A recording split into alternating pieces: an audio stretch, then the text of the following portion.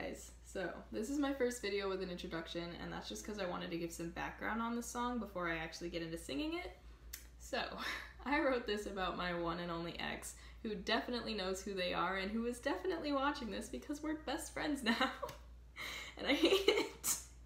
But anyway, I wrote this like 9 months after we broke up, and I was still really hung up on them, so I just decided to put all the sappy feelings from the past 9 months into a song.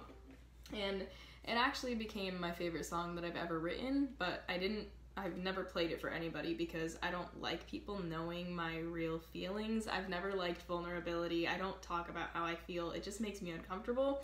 So even now, this song isn't relevant anymore. I don't still feel this way, but posting this publicly for like my family and of course my ex themselves to see does make me pretty uncomfortable when I think about it. But like I said, it's my favorite song I've ever written, and I think it's really pretty, so I wanted to share it anyway.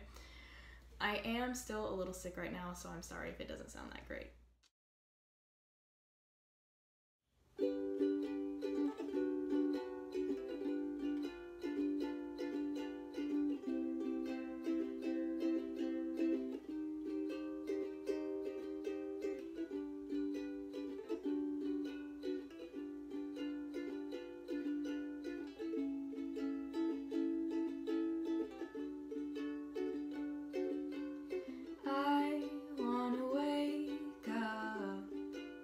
Your beautiful face sleeping next to mine, and I wanna stay with you.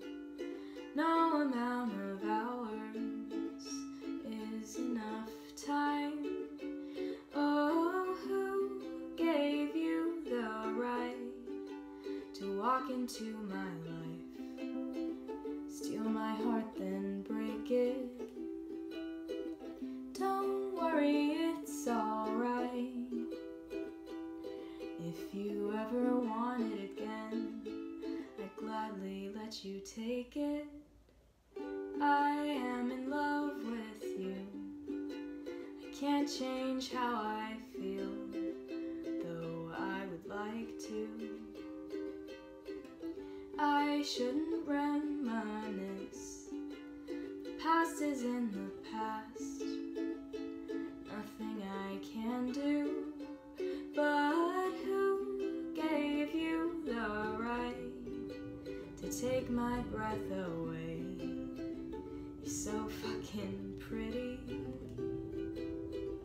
Don't worry, I'm alright. Pining over you is just a little shitty. Your hoodie feels like home, and your laughter is a song I always want to hear. Please don't leave me alone, even if we're just friends. I want you to be here. I want you to be here. If you make fun of me for this, I will kill you.